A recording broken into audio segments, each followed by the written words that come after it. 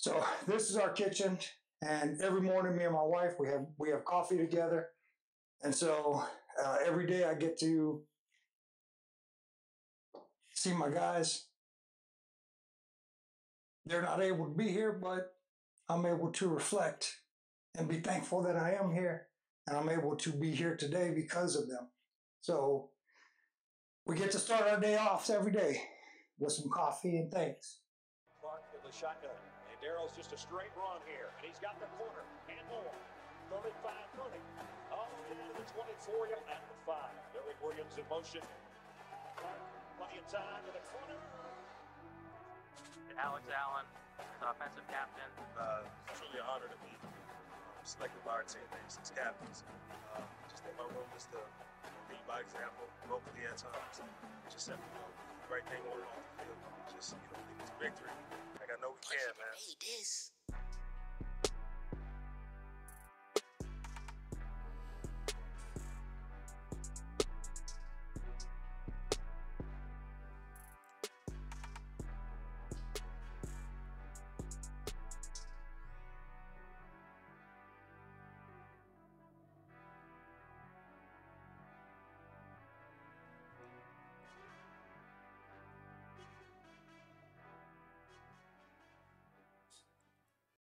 Yeah.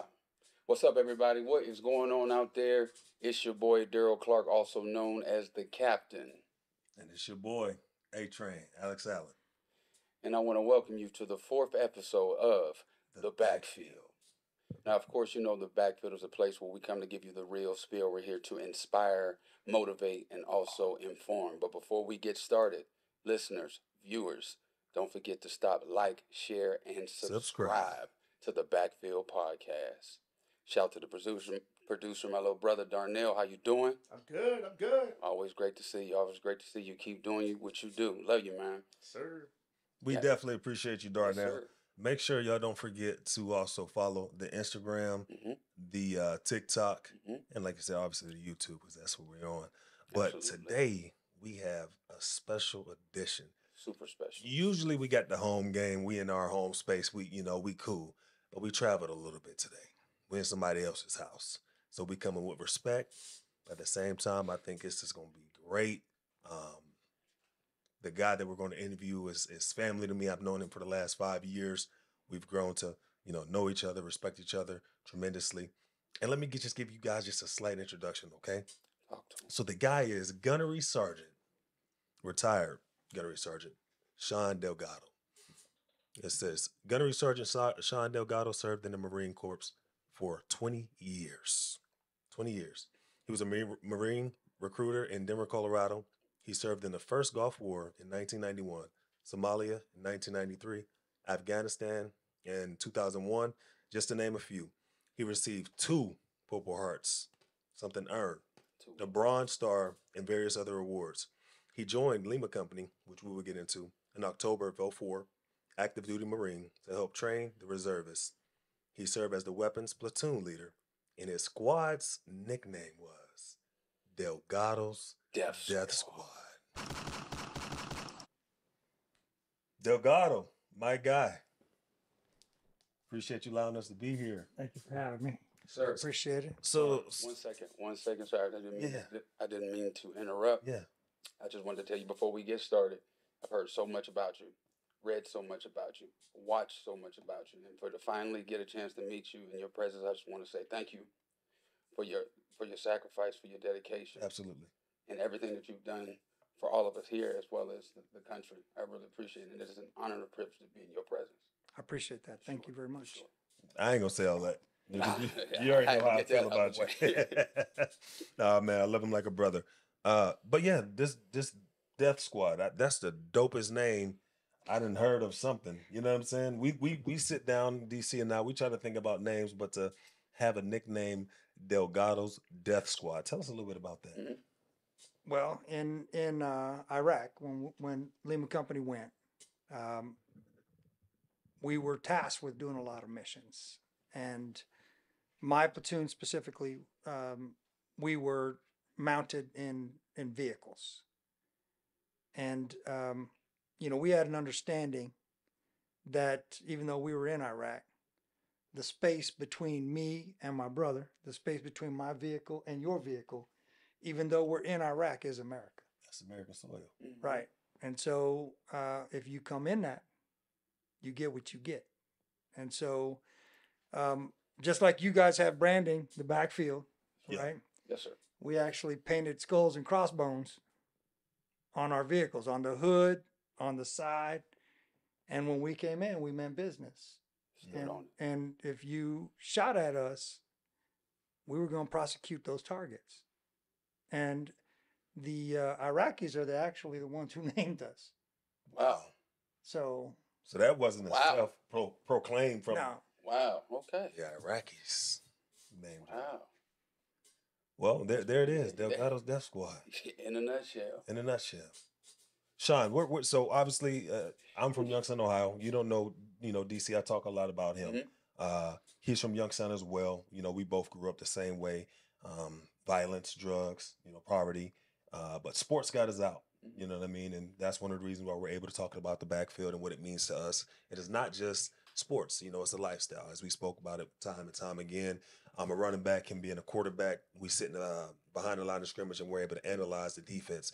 And in life, the defense for us is what's going on out there in the world, so we can go out there and execute, So where'd you grow up, and were sports a part of your life? Absolutely. I grew up in Texas. Okay. So in Houston, the area around Houston. H-Town. So I grew up what you would call an impoverished lifestyle today. That's the new term. Okay. Underrepresented, if you will. But we grew up hungry. We grew up desperate. But sports was where we could all come together and accomplish something together. So yes, I did grow up in sports, and I'm a terrible baseball player. I'll tell you flat out. But my game was football. Okay. Oh my game was football. That's his game. Hold on, let him. My game was football. I'm gonna let him get it. I'm gonna let him right. But just like I grew up underrepresented, I was an offensive lineman, and so still still underrepresented, right? Sure. Nobody talks about you, but you still got to get it done. What position on the line? I was a center, so that's your boy. That's your boy. Wham! QB center exchange. You know what time it is? Yeah, absolutely. Yeah, I was a center, and but talking the same thing, you still have to read that defense. Absolutely. Right? You got to call it in, and I enjoy inspiring. I enjoy educating, and I respect you guys for what you do and how you do it. No doubt. We respect you tremendously. Absolutely. We wouldn't be sitting here with you. So how I come to know Sean, we were working with the same company when we first met each other, walking into a room, and I see him and he see me, and it's a mutual respect thing. It was just more like I won't like this, I'm black. I put my head up. You're what? I'm black. Oh, black. You know that? Black people, we put their head up, trying to like them in game and what it is, But no, it wasn't a conversation. It was just like, hey, that's the dude. This is his words, how he says it. You're a dude. Like, I respect him. And then over the time, the respect grew. He ended up being the president. I ended up being his vice president, and the bond was created. I would go to him for advice, not knowing his whole history about the military, knowing that he served in the military, but not knowing everything that I know now. But solid dude, very humble, and that's how I come to know Sean. And I thank God for it, for sure. Definitely thank God for it. Well, hold on for a second. That's his story. Hold on. That's his story. 1 second. Hold on. Oh, what we got? What's up? This kid said likewise. Oh no, I'm glad. You met him too, just today. Today. Oh, likewise. Man, I'm glad to finally meet. All right, I'm I glad respect to finally that. meet. We share a lot of similarities, not For just sure. for football. I'm playing a center. I'm playing quarterback. Spoke before we turned these cameras on, and being from Houston, and being a Houston fan. Sure. Houston Oilers. I told him my favorite quarterback was Warren Moon. He told me his favorite quarterback was Warren Moon. Come on, man. Oh, okay. Come on, man. I just Like I've known him my whole life. Yeah, when I hear likewise, it's more like, yeah, that was the same story I had. But I get you though. Tomato. But I not to contradict you, it was me who did With the with the What head did nod. I do? You were like, you did the, Yeah, that's what I said. and I did the. So you was more sizing me up. Yeah. You was I sizing was me up. checking you out. Yeah. Respect. Every room you go to, you got to. Got to. Okay. Okay. What's that about though? Huh? What's that about? The sizing up. Well, I mean, I think the truth of the matter is when you're an alpha Mhm. and you walk into a room, you want to see who else is alpha. And, it's not a threat thing. Right. It's who can I count on thing. Right. Sure. Did you? You know? Are you saying you recognized me as an alpha, or you weren't sure? No, I recognize you as an alpha. Respect. Yeah, absolutely. And the way that you carried yourself, the way Okay. that you were walking into a room, you had provenance to you. Mm-hmm. And so, you know what? I can give that. For sure. You know, and I'm humble enough to know that I'm not the only alpha in this room, although I'm the alpha, but I'm not the only alpha in the room. You know, I can give that, especially for a young dude. Yeah. You know, I got to give you some. For sure. The alpha. This is your house, so you can have it. I love this. You can I have love it. I love it. I love What it. about my guy? When you met him, did you recognize the same thing? I Today. thought he was really pretty. I was like, man, that's a quarterback for sure. What? For sure. Prima donnas, you got to be pretty at the glamorous position. You know how it goes. But he gets all the interviews. He gets all the interviews. Yeah. But today this is about you. It's all about you, brother. The center. Now you're gonna get your glory, and you're able to give the glory to those who deserve it. You know. But I'm married now, so no glory comes to me. So we thank your beautiful wife for allowing us to do this too. Absolutely. Back to the sports thing real quick. Yeah. You did sports, played center. Did it keep you out of trouble? Keep it real now. no, I mean it did, but it didn't. I mean during football season, yes. Okay. But I mean the truth is I was wild, Okay. and my brothers were wild, my cousins are wild, And y'all all played together, or you mean and just outside of football? Outside of football. Okay. So at school, our coaches have a heavy hand. So yes, at school you can't be getting in any trouble. Mhm. But once you get away from school, it's those outside influences, and so now my mom tried to keep us out of trouble. Mm-hmm. The moms. Yeah, my mom tried to keep us out of trouble, and all the other moms that she empowered from the neighborhood Yeah. tried to keep us out of trouble. Takes a village. Takes a right? village. Oh, I got my butt whooped by villages all the time. So, but they tried. Mhm. But you got to grow through those things, and desperation and hunger and anger. It drives people and kids to do things that any other time they probably wouldn't do. Right. Sure. I get it. See? I get it. Yeah, anytime I act up, mom cracked that whip on me. Took that belt out and tore me up as soon as I acted up. And not even talking about pops.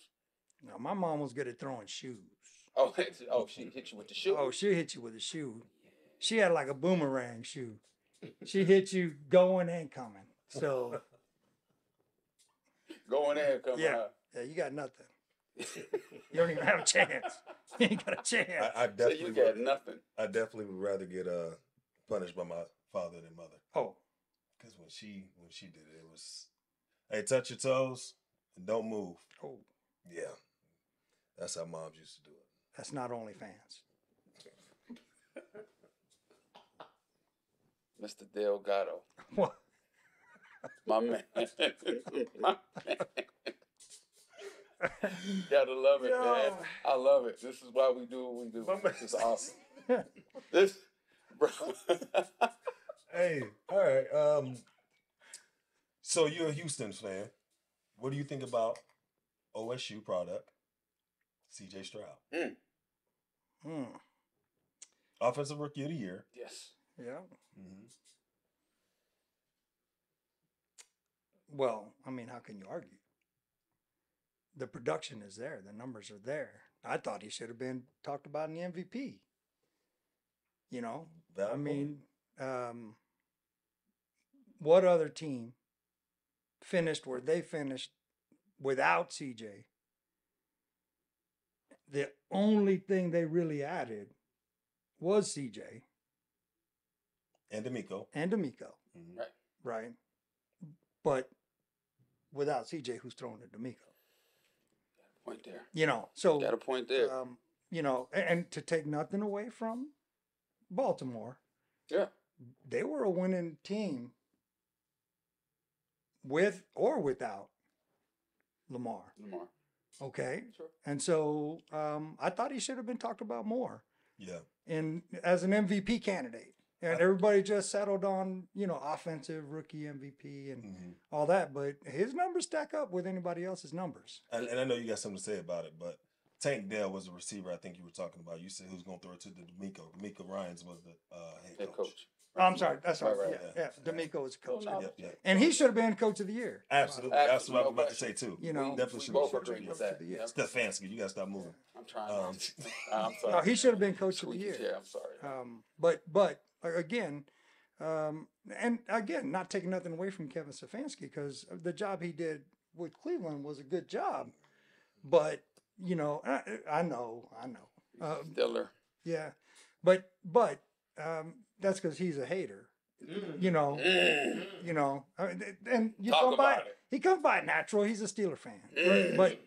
But you know, I think D'Amico Ryan, honestly, with a rookie quarterback, new offense, new players, new systems, new management. I mean, everything was new, and they look what they did. They should have been MVP. He should have been coach of the year, in my opinion. That's a great opinion. I know you're going to touch on it, but they also had the defensive rookie of the year as well. So that should even help his case for him to be coach of the year. But go ahead. I know you about to say something. I was just going to agree with what he was saying about CJ. I was sold on CJ because I watched him play quite a few times here at Ohio State. And I watched him live. I went to a few of his practices. And I just watched how he was able to make all the throws, see the field. He had a great understanding in whatever it was that, whatever it was that he was placed in front of. And then, you know, struggled a little bit against Michigan, and then they got another chance to play in the playoffs, college playoffs. Played lights out against Georgia. And I know we're talking a year ago or whatnot, but give or take a field goal, they're playing in the national title game instead of Georgia. And then that momentum that he carried from playing against Georgia carried right into his rookie year. Absolutely. Playing with the Houston Texans. He didn't lose a beat. You're missing something. Come on. What you got? Because I don't like the way they do the combine. Okay. Because they talk bad about him at the combine. What? They did him dirty. Yeah. They did him dirty at the combine. They talked about his intelligence, lack of intelligence, inability to read defenses, this new mental test that they have going out. Delgado pays attention. So they did him dirty. They did. And I think it was some of those collusion from some of those other football teams that are regretting it now. Absolutely. You know, because they talk bad about him without even looking about how he performed. They got away from the film. Right. Yep. You know, they talk about a man's hands. They talk all about, that. You know, they talk about his. It used to be, what is it? The Wonderlick. The Wonderlick test. Now it's this other. So try and find fault for no reason. They try to find all these faults in him, and instead of judging him for what he did on the field, who he did it with, and how he elevated those other players' games. You know, the thing that CJ didn't do at Ohio State, which was new, was he wasn't really a running quarterback. He wasn't. Right, didn't run. Right. You know, so really, him as an NFL style quarterback should have had more looks. Yeah. He ended up at the right spot, though. The right Everything spot. happens for a reason. Everything. Well, he did end up at the right spot with the right coach and the right offensive coordinator. But teams are. It's going to cost him money, man. It costed him money. I mean, if we're being real, it Yeah. costed him money. Absolutely. You know, and they did it purposely. I don't like collusion. Well, yeah, I get you. But given the What- situation, what- okay, I was just given the situation that he was placed in and all the fault that everyone was talking and given to him, I felt like he responded in the most best, absolute way possible by going out and letting his game talk. He did that. Conclusion. You said they did it in conclusion? Collusion. Collusion. What, Yeah. what do you mean by that? Like, just keep it. So the NFL Let me- owners, the NFL owners, and the general managers, they come together and they collude with each other to say, we like this guy, but we don't like this guy. We like his game, but we don't like that game. We like that coach, but we don't like that coach. We like that school, but we don't like that school. We like that. Okay. We like that particular Big Ten. Well, really, it's not the Big Ten. It's the SEC that everybody likes. But, you know, we like this SEC, but we don't like the Big Ten. So automatically, they just discount I see. that this young man who accomplished so much in a small amount of time, they classified him as a system quarterback. About Purdy. We was gonna say that, man. Game manager. But the future's bright for CJ. It is. It is. Very bright. Very bright. As long as he can control this. Dude, I think he'll be fine. Yeah. He's grounded. You a know young- what? He's a young man with a lot of open to him. A lot of open to him, but you know what he does? Who's he put first? In every interview. God. Put God first. Yeah, I got you. First. So, unless something comes along that just changes that, I think he'll be fine. I think you're right. Do they still do the Wonderlic? No. Call No. it something else. It's that new is it S2? I don't know. It's a new test that they actually said is supposed to be more accurate than the Wonderlic. But even now, there's a lot of agents who are telling their players, do not even take that Take it. test. You took the Wonderlic? Mm-hmm. How was it? What do you think about it? Common sense, Mm-hmm. multiple choice. I mean, you know, they after I passed it, they told me I should have been in honor classes. Oh, yeah? Yeah, oh yeah, I did real well on it. Did real well on it. I mean, but you know. What's the high score? Mine. I don't necessarily. You talking back 2010. I'm not necessarily sure. I mean, because you actually were invited to the Combine. Yeah. You were with these guys. Mm-hmm. You know, you did the Wonderlic with them. I did mine in the cafeteria at Akron. So, Ours was I in don't the know. cafeteria too. Yeah, but you were with the big dogs. I was with, never mind. I ain't gonna do Good y'all like test, that. good test, man. What year did you do the Wonderlic? 2010. 2010. Yeah. How about you? 2009. 2000. So I don't even know what I got on my test. I was so pissed off that only one scout showed up. Oh, for your pro day? Yeah, it was That's trash. messed up. Yeah, the Browns. That's messed up. They knew you were a Steelers fan, so And then they walked away. they were like, Basketball. What about basketball? You play ball a little bit? I'm terrible. Okay. All right. No, look, I like down. basketball. Look, I'll be honest with you. I like basketball. I like the team aspect of basketball. But I'm not a good basketball player. I'll D up on anybody because I'll foul you. Oh. You know, I get 5 of them, I'm gone. But Pause. hey, Pause. that's it. Yeah. That's Oh it. man. Slow Play motion. some defense. Hey, play some defense. Play some defense. Hey, listen. man. Show love. Sean, when you say anything defense, say defense. Don't just say I'll play some D. All right? Because that don't fly around here. You're going to get paused all day. All right. What? You know? But no. Oh, I got it. You got It's clicking now. It's clicking now. It's clicking now. I'll play some D. Okay. So listen. So, no. It's defense. All right. All right. Way to fix it. I'm going to clarify that right now. Appreciate you.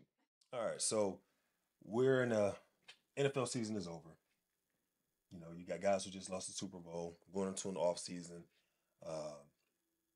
Who knows how those guys are feeling? And this takes me into the mental health aspect of being an athlete. Some of those guys who just lost the Super Bowl may not get their contracts renewed. They may be old enough feeling like they still could play, but they may not get another contract, and that may have been their last chance. And I know for me, when I was done playing ball, I knew I was done, but I missed the game a lot. Mm-hmm. And I'm sure you can attest to the same thing. 100%. You know, we still think about it. So mental health is, I think, it's starting to be more noticed and respected when it comes to athletics. But another thing, CTE. We as football players get hit a lot in our head. O linemen, D linemen, receivers coming across the middle, running backs. I mean, if you was like myself, you know, you lead with your shoulder. I've been blessed to never have a concussion, unlike my counterpart. Too many. Yeah, you know, he had a Too few. many. You know, Yeah. but that's a serious thing. So if you want to touch on CTE, I know you had concussions. I don't know how it felt. Do you think that maybe you could develop CTE because of the amount of concussions you have? Do you have it? Because sometimes you No, okay. I don't think. I was goofy before the concussion. Okay. I don't think I had. I don't want to. You know, obviously can't rule anything out Right, like for that. sure. You know, I mean, studies have to be done, tests have to be ran, things like that. But I mean, I've had quite a few concussions. Some mild, some severe. I mean, you know, one of my worst concussions was actually in college, Penn State playing against Ohio State. It hit so hard that I still, unless you turn on the film and play it for me, I don't remember the first half of the fourth quarter. This was at the Horseshoe. This was at the Horseshoe. I remember. Yep. Y'all won. We won that game. Yeah. We won that game, and Coach Jay Paterno told me that I was in autopilot for at least 3 possessions. Yeah. AQ Shipley, my center, he said he saw a glazed look in my eye after the hit, but I kept telling him I wasn't trying to come out of the game. Right. I was pulled out of the game when the team doctor pulled me to the side after one of our possessions. And he looked me in the eye and he got on the headset and told Jay, because he was in the press box, Daryl doesn't look right. And I'm still trying to get back into the game to the point where they had to take my helmet. Yeah. I don't remember that unless you play the tape. That's how bad that concussion was. And I had one another time a couple of years back, still in college against Michigan. It wasn't as bad. And I had 2 when I was in high school. So one too many, you know. What games in high school? Do you remember? You probably wouldn't. No. I think it was I can't remember the team CTE. name. Yeah, whatever, man. That's nothing to play with. I know it ain't. That's nothing to play with. But no. But it is, like you said, it is something serious to take, and it has to be taken serious. It's something that has to be paid attention to when it comes to the way people think, the way people react as they move on after the injury, because it can be, from what I've learned, it can be maybe not some effects that happen right after the impact or right after, days after, weeks after, but down the line. Right. Years down the line. Mm-hmm. You can see behavior changes, memory loss, mood swings. Yeah. Damn, did you just have an episode? I mean, memory loss, and then you start looking around. I just had a thought of whatnot, but no, I don't think I have CT or anything like that, but I do know that concussions are nothing to play with. I'm glad now, because back in your day when they played, you get your bell rung. Yep. They ask you if you were okay, and then they put you right back in the game. No, they never ask you. Oh, they just suck it up. They were like, hey, put some dirt on it, and you got to go back. Suck it up and keep rolling. Yeah, that's exactly what it was. Being in the military, CTE is a real thing too. How does that CTE and PTSD, do they combine or are they separate? Well, no, they're not combined. So they are separate, but Okay. They now classify CTE as TBI. Traumatic brain. So the traumatic brain injury is what causes the CTE, right? And so, unfortunately, back when I was in, they didn't have a baseline. So they never really did any mental testing as far as, you know, getting a CAT scan of your brain or getting a PET scan or any of that stuff. So that way they can see what portions of your brains are firing properly and what portions of your brain are not. Mm-hmm. And so when you get blown up, and anyone who has been to combat, it's likely that an IED or some sort of explosive device got blown up near them, or they got their bell rung in a vehicle even, or they got run over by a truck. Wow. Or and those injuries they mount up, and so those traumatic brain injuries can also cause CTE. The reason I think that football players are more pronounced, guys like Junior Seau, right, which we were talking about, right, are because of the constant exposure, right, of hitting and hitting and hitting and hitting and hitting, and ignoring that bell rung, ignoring, the fact that you don't really remember, and so I think a lot of football players have that, but like you said, they're competitors.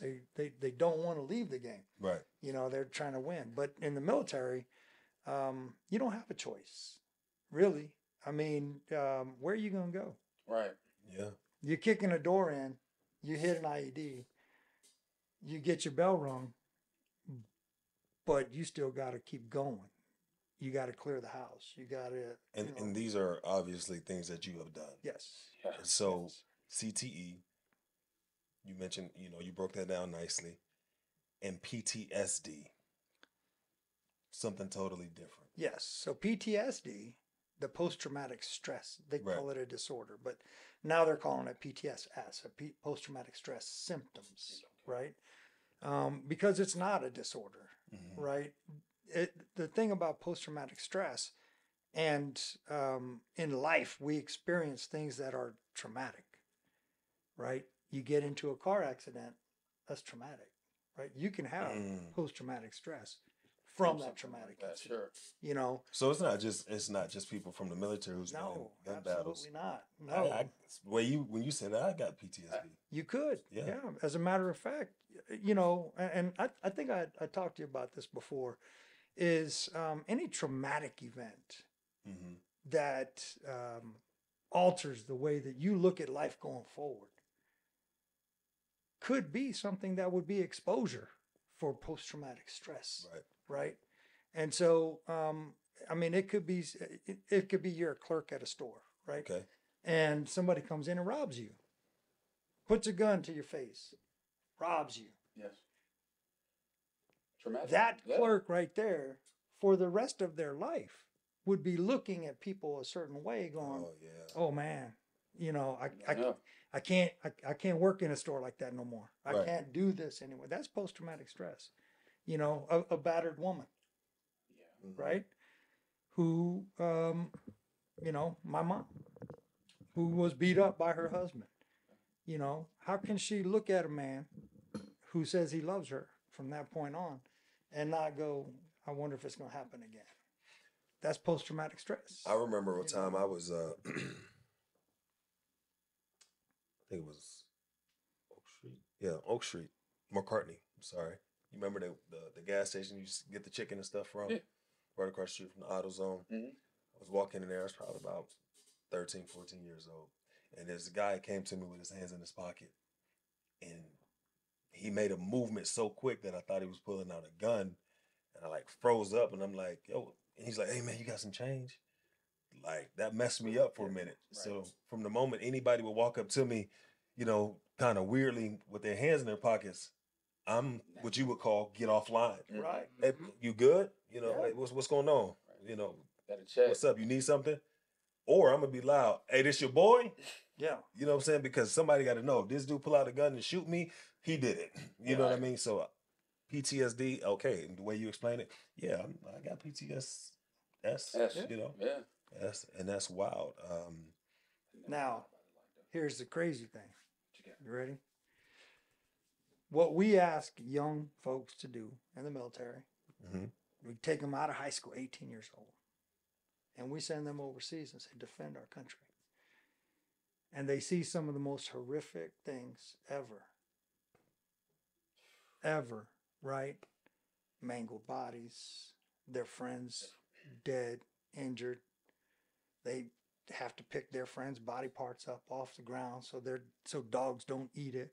You know, we ask these young folks to go out there, and we ask them to, you know, we train them to go to war, but when they get back, we don't give them the services to help them get back into society, to be a contributing member of society. We just, okay, now you're good back here, so do it.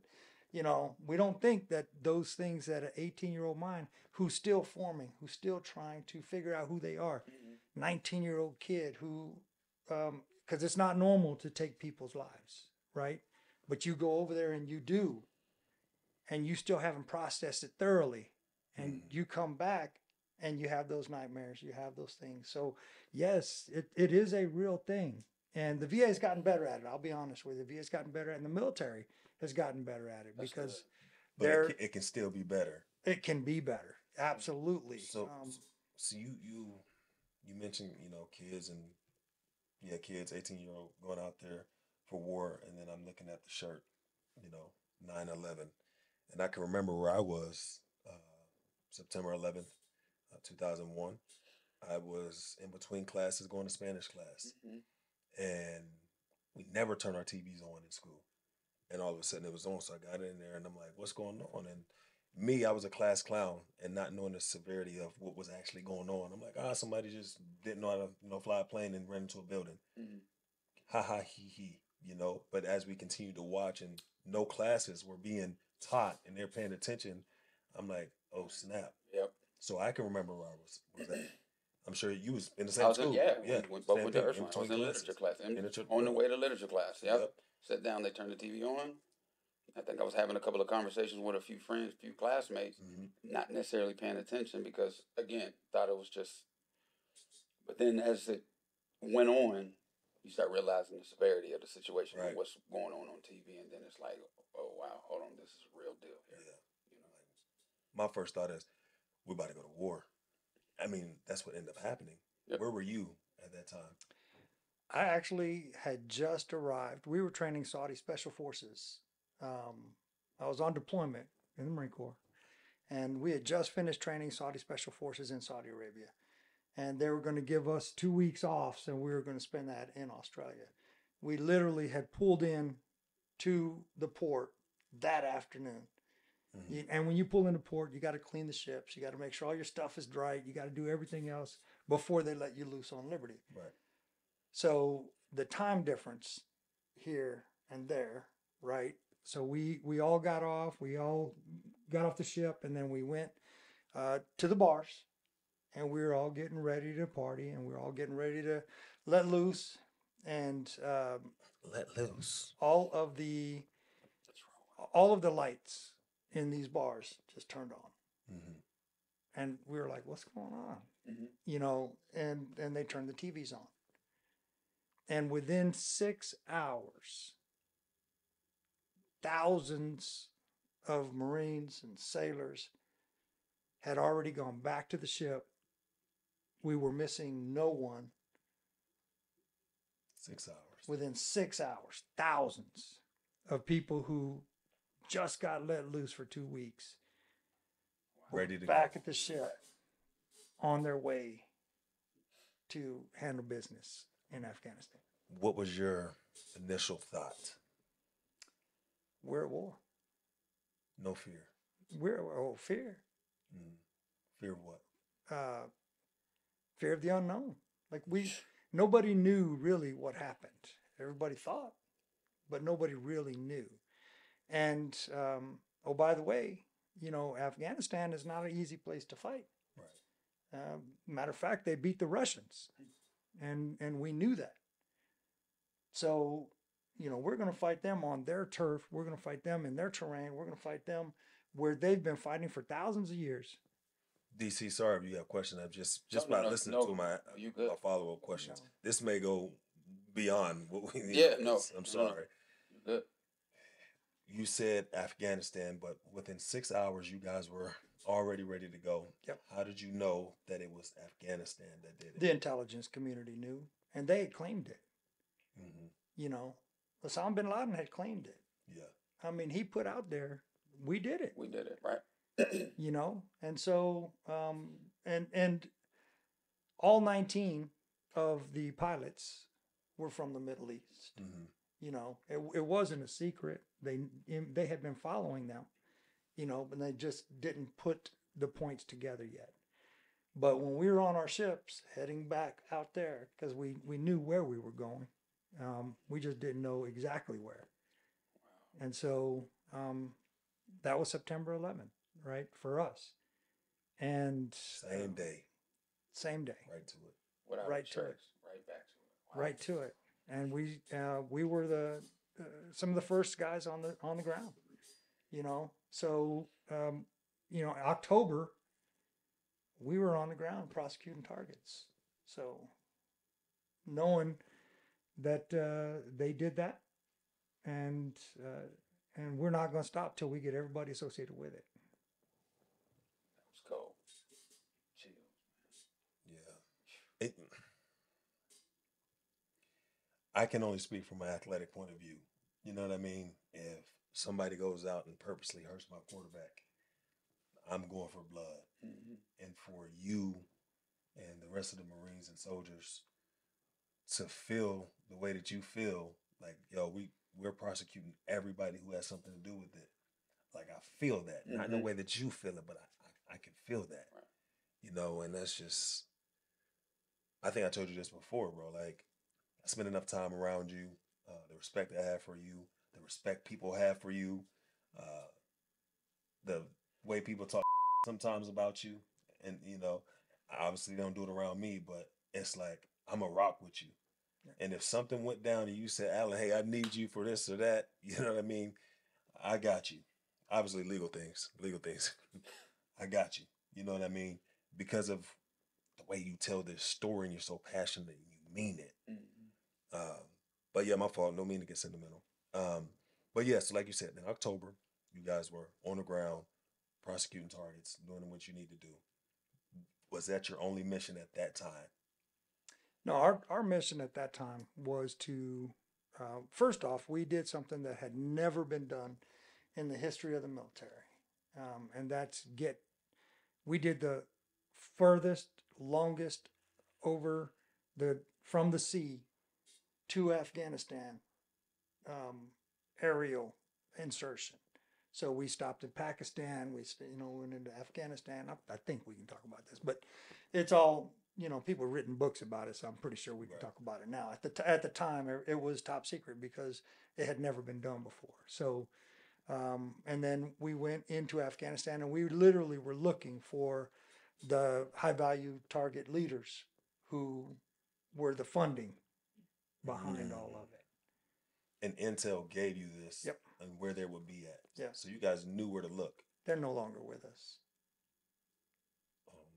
Say less. Okay.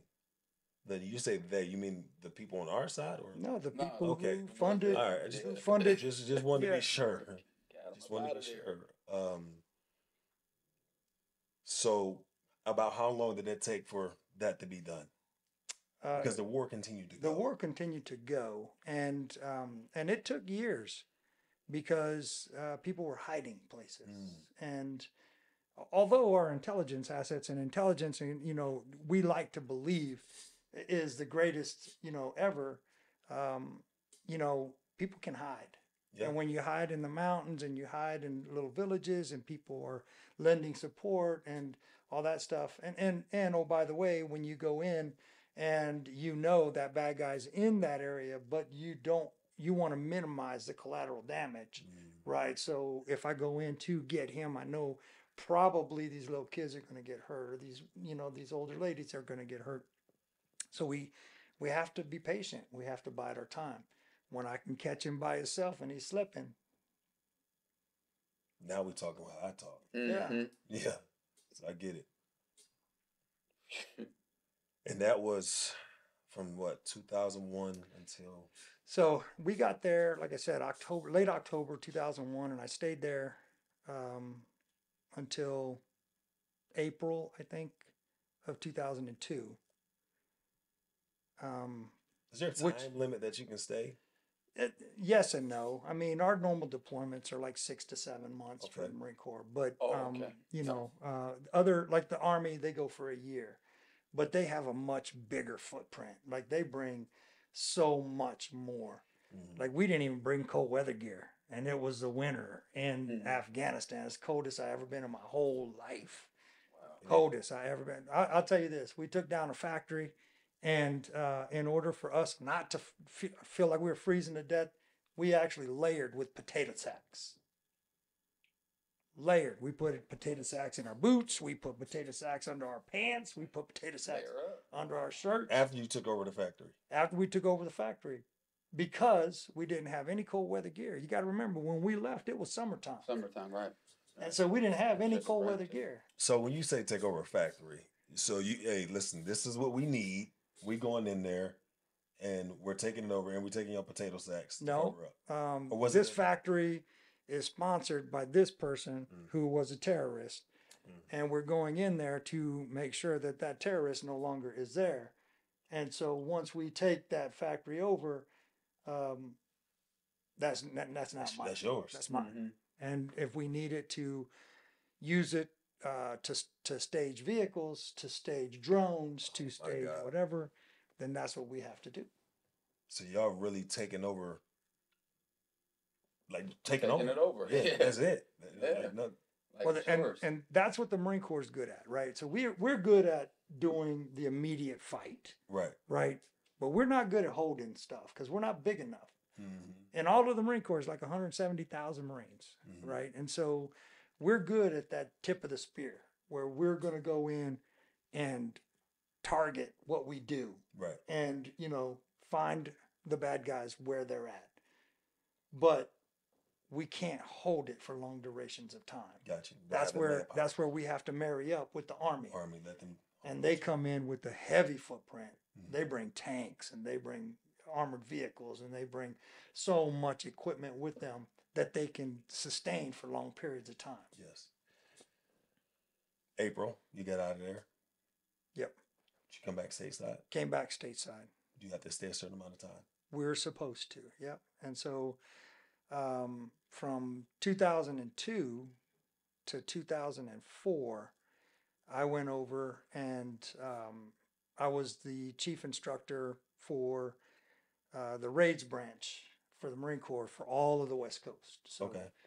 I taught people how to do over the horizon raids, like from the ocean, to come in and, you know, be sneaky and come in and you know, again, prosecute targets and then get out. This was you just know, all so training, though. This was all training. So no deployment. You were just over on the West Coast Right. for 2 years, For about 18 months. 18 months. Yeah, and then in 2004, I went to Iraq for the first time.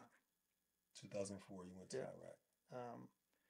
And I was with a different unit, and I was there for about 7 months. Mhm. Came back, accomplished a lot, and then because that was almost like back-to-back deployments for combat tours, they said, hey, you're either going to have to take a break or you need to attach yourself to this unit. Boom. Stop right there. I know where you're going. Before we get into that, Afghanistan, back for DC. I'm sorry. No, you're good. You're good. I'm letting You're it all fine. process. Absolutely. Me too. Back for a little bit. Went to the West Coast for 18 months. Deployed to Iraq. Mhm. But originally you were in Afghanistan. That's where the war was at. Why did you go to Iraq? Because Saddam Hussein, who obviously was the leader of Iraq at the time, was one of the biggest sponsors of terrorism in the world. Okay. And the war He's on no longer terror, with us. he's no longer with us. Yeah. So the war on terror is on, Mhm. right? And so, but it started, the catalyst was in Afghanistan. But once the intelligence community started peeling back layers, they're like, whoa, we have these indicators that this is happening here and this is happening here. And so, and we already knew Saddam Hussein was a really, really, really bad dude. Yep. because we had already been involved with him in the Gulf War.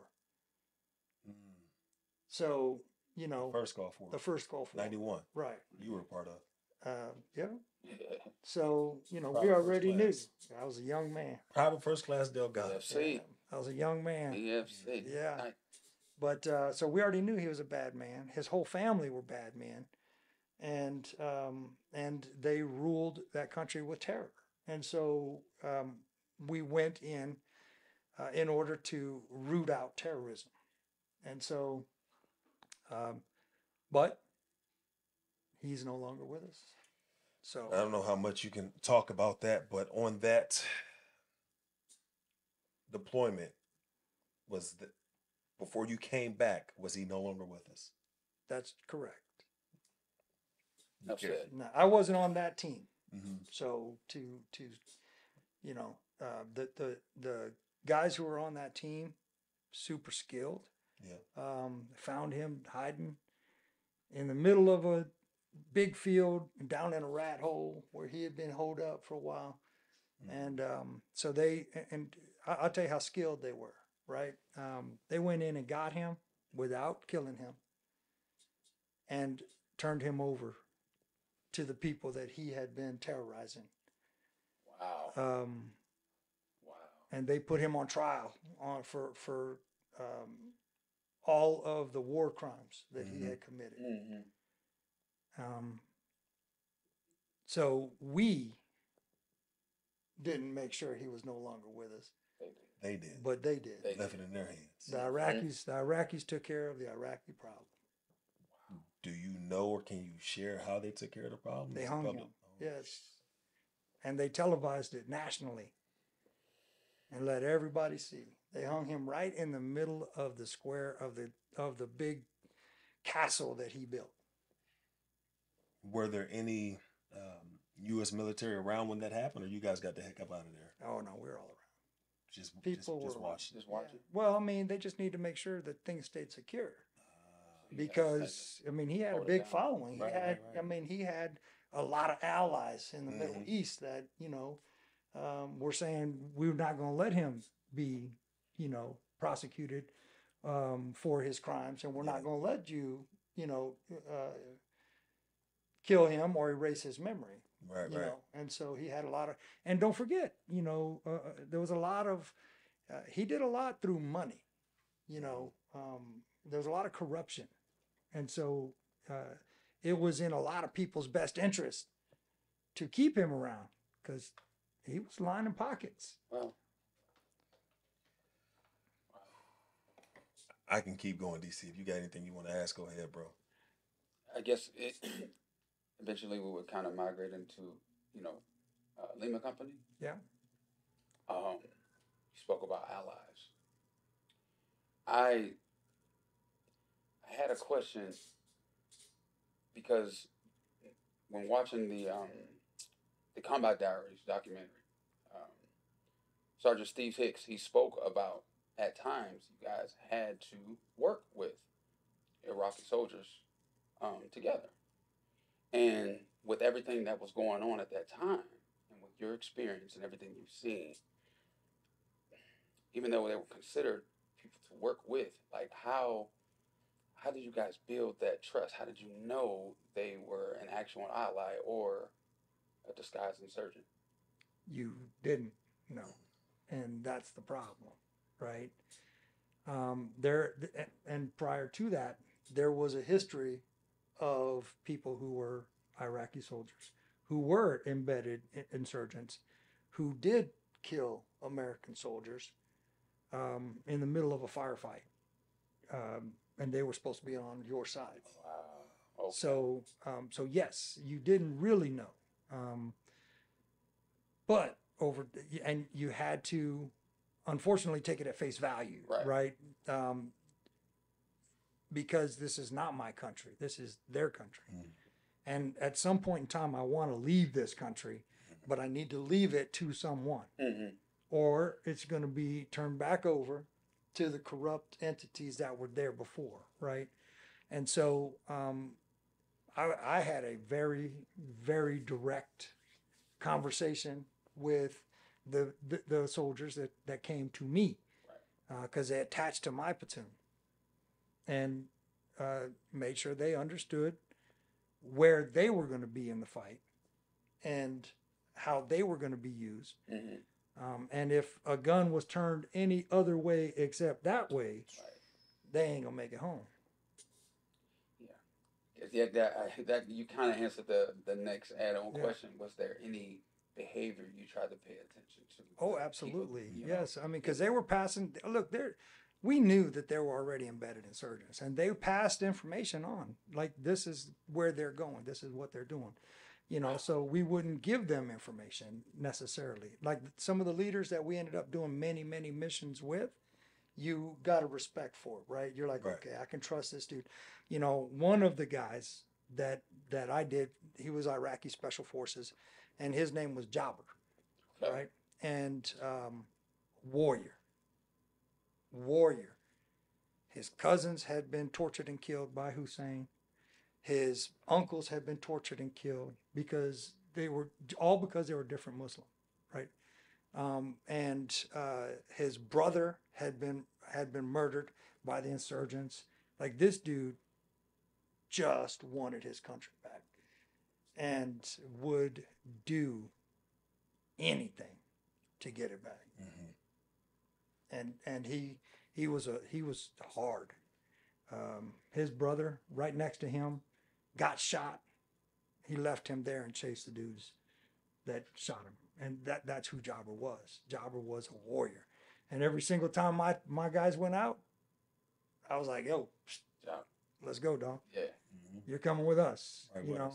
And he knew, because he knew we were gonna he knew our squad. So he knew we were gonna go out and handle business. And if there was any question, like whether this is an Iraqi thing, there you go, Job. Handle it. Yep. Handle it. For sure. This is not my country. This is your country.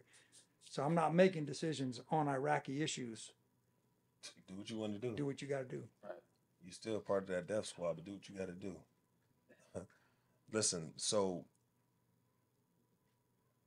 first tour over there in Iraq, you came back. They said you had to, he just touched on, like I said, Lima Company, you had to either take a break or you joined in as a,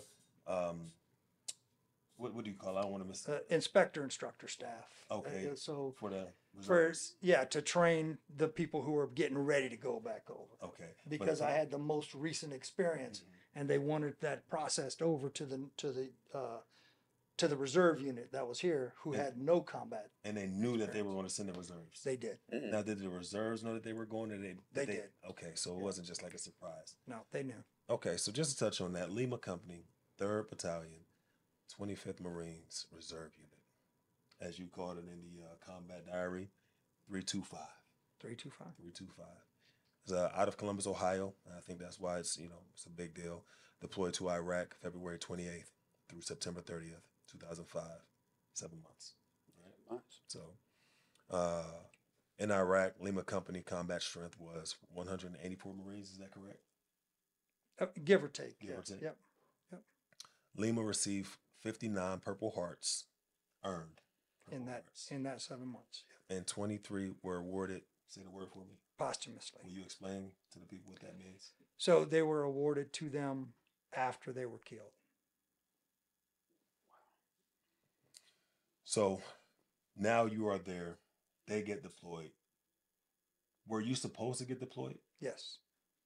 Even though you had just been deployed, they sent you to a unit to train them up to get deployed again. So, yes, because the way the Marine Corps does the instructor staff is it is in your best interest to train them up well, because you're going with them, right? And so, but I thought you said that they wanted you to either take a break or you had an option, right? And your option was to go train. I'm ready to go back, pretty much. I kind of snuck my way in there. You kind of sneak your way into I kind of snuck my way in there a little bit. I mean, no pause. I kind of no. I'm saying they gave options for us not to go, and I'm not doing that. Right. I'm training you to go. I believe in you enough. I'm going with you. For sure. And when we go, just look to the front, because that's where I'll be. Yeah. Follow me. True leader. So Leader. It's like we're not gonna go to a football game, be coached all week, and then coach say I'm gonna stay in the locker room. Oh no. I Right. get it. So yeah, I Right. get it from Not that funny. aspect. Yep. So let's talk about if I say this wrong, correct me. You talked about going in and clearing a potato factory and making it your own, right? Haditha Dam. Did I say that Yes. right? You did. Okay, Haditha Dam became your operating base. Yes. Did you have to clear that? Or No. was- No. The Haditha Dam, when we got there, had already been controlled. but Azerbaijanis? Azerbaijanis. Yep. Yep. The Azerbaijanis came in because the Haditha Dam was a tactical strong point. Okay. It provided electricity to about a third of Iraq. And so that dam was a hydroelectric dam. Mhm. Right. And so all electricity that was produced by that dam was needed for a lot of the Middle East. So obviously it's a dam. How do you make yourself comfortable in the dam? There's no rooms, like there's no bedrooms or anything. There's no beds, so you have to bring all of your own stuff in there. How do you make that home? Well, I mean, you basically sleep on a cot, Uh-huh. right? And so you make every little nook and cranny into a room. Make it your own. Yeah, you make it your own. And so there are, so when it was built, it's huge. Like to say a dam, it's a really big dam. It's not like the Griggs Reservoir Dam. It's like the Hoover Dam. It's big. So, I mean, you can literally run one way and back and you're about a mile, and so I mean it's a big facility. So they had they had places that workers were supposed to live there and maintain it. If I'm there, you don't need to work there. You got to go. So got it. Already. And so You had a king size bed. okay. He was living I was good. doing all right. Yeah, I'm I sure. was doing all right. So it was all 184 Marine. Well, all of everyone us. that was there. Yes, Okay. all of us were there, and including we also had attachments. That's why I say plus or minus, because we had a lot of attachments. So we had Amtrak guys who drove Amtraks and stuff, so they stayed there as well. We had some tanks that stayed there. We had all of our armory stuff there. So I mean, there was probably at any given time probably 250, 300 Marines staying at the dam. Before I push forward, I talked to a Marine who will remain nameless. And they talked about the first time that they went over to Iraq before, Lima Company went. And he said, I can't get in trouble for this. I don't know. It was just information that was given to me. If I'm saying something wrong, shut me up. Their mission was to go through and, you already said it, to assess the threat and take care of it. Like, Yes. Nothing should get close to you. Do what you're supposed to do. We're not there to be friends. We're here to take care of business. He said that they were driving along a road and a vehicle was approaching quickly. And they're like, nah, we want nothing close to us. And they took care of business. But inside of that vehicle was a husband driving his wife to the hospital because she was in labor. Yes. That's rough, man. It's rough. So we talked about PTSD. Yep. Right? Mm-hmm. It's one thing to eliminate the threat of an enemy. It's another thing to eliminate what your perceived threat was. And that's still a good shoot. Right? Mm-hmm. But it's another thing to eliminate that, what you perceive to be a threat, and then find that out. Yeah. And so, that PTSD, the PTSS, whatever you want to call it, they now have to process that and deal with that for the rest of their life. They took some innocent person's life because they were on their way to the hospital. Right. And, I don't know how old that person was who you talked to, but if they were 19, 20, 21 years old, where their brain is still malleable, right? I mean, how do you soak that in? And I asked this person, like I asked you earlier, I said, were you scared? Was there any part of fear in you?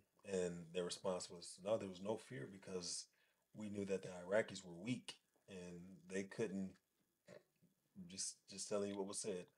They were weak and they couldn't, for lack of a better words, F with us. Like we were solid. There was no fear. They didn't have the things that we had. We had air support. We got tanks.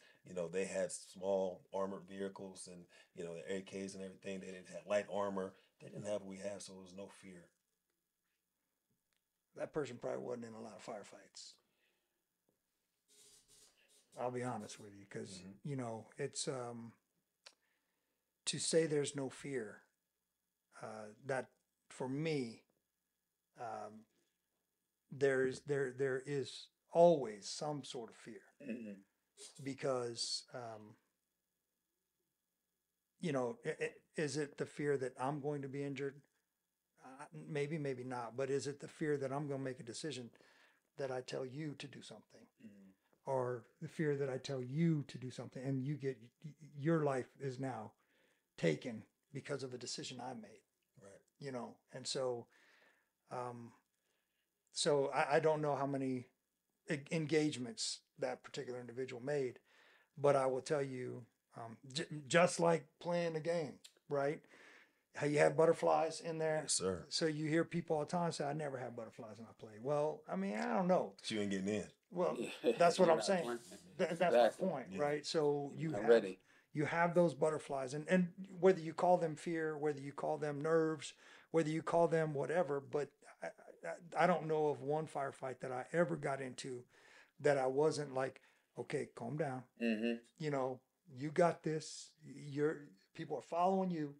Let's go. And so then you have to depend on your training, right? And so to have ultimate confidence in your training, great. But there's still the fear of unknown, because I never fought this guy before. Yeah. I've never fought that guy. I don't know what he's bringing. And oh, by the way, guerrilla warfare has been very effective throughout mankind, throughout history, to say we can win if we hold on.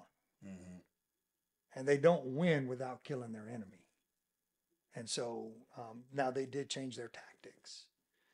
They didn't engage us as much individually with those AKs that you talked about, but they would blow us up on a regular basis. And that was my next thing was, from that first one, he said that the IEDs, correct? IEDs? Yeah. He said those weren't as prevalent as they were when Lima Company went over, because they had to advance a little bit. And so the element of surprise, that's where they would try to do the IEDs. Yes. And so I'll get back to Lima. I'm sorry. No, you got anything, bro? I'll get on one. And I do have one question. Yeah. In that documentary, one of the reserves spoke about one of the Marines that were not being deployed, about what it was like when they were there, and it kind of set somewhat of a false expectation, basically saying, oh, you get there, they may put you somewhere that's maybe tucked off where you won't have any kind of firefights. You may have a mission, but you may not deal with anything. And when you hear that, it could make you believe that, okay, hopefully that does happen. Now, obviously with the training that you put them through, and if you were to hear something like that, you would probably reassure them like, hey, that might happen, but let's be realistic about this. Has that ever, like when he spoke, has that ever been the case? That was true. Okay. There were people back in the rear saying, "You're a reserve Marine. Right. You're not going to get into any firefights. You're not going to do this." But you know what? Those people didn't go forward with us. They were the people who, they were short timers. They were getting out. They were this and that. So they just assumed that nobody would be getting into anything. Right. But when we went to California, see, that's where we break away, right? So we break away from Columbus, Ohio, and we go to California. And we go out to 29 Palms, where all they teach is war fighting, right? And so we train everyone up there and change your mentality from I'm a reserve Marine to I'm a war fighter and we're getting ready to go to war.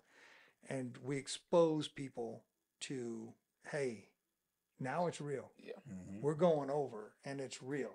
And I don't know that anybody really grasps that until that first round comes down range and you're just like, whoa, what? Yeah. You know, It's funny you say that. Not funny, but I'm glad you said that. But takes me to my next point. There was a quote that says, "The most exciting thing, the most fun thing you will ever experience when you're in a gunfight." That's what, in the documentary, someone said that. It's like the most exciting, most fun thing until the bad stuff started happening. yeah. Mm-hmm. And that's adrenaline talking.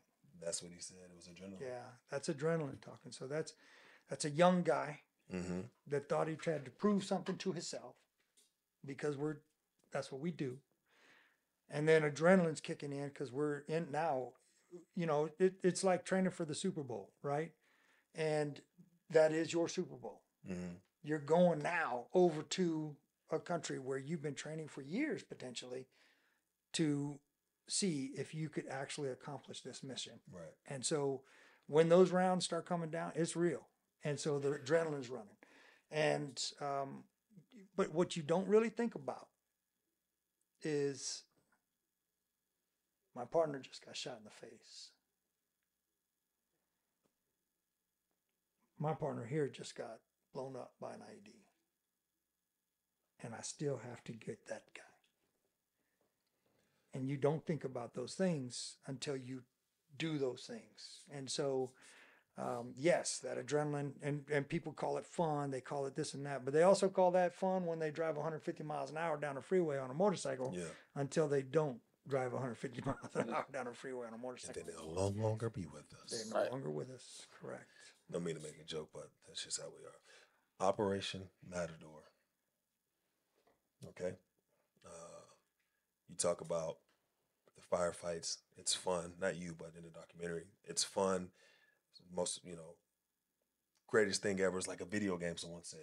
It was like a video game. Right. Correct me if I'm wrong, the mission was to eliminate insurgent staging areas north of the Euphrates River, right?